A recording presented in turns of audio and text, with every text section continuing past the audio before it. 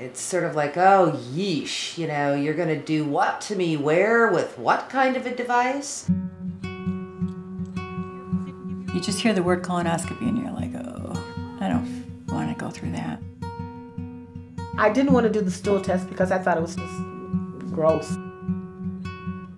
The sigmoidoscopy seemed embarrassing. How far are they going in? And can they cause more damage than any benefit that I'm getting out of?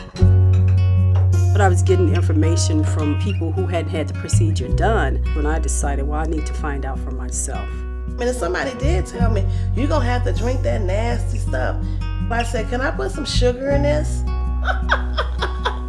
They said no.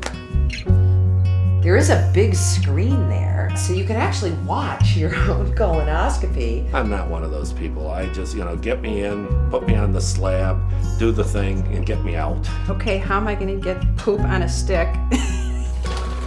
Everybody was saying that my gas sounded like a truck horn. I didn't mean to be that graphic, but it's the truth. Stool test was not as gross as I thought it was going to be. I was so surprised how painless it was. You think to yourself, why did I agonize over that?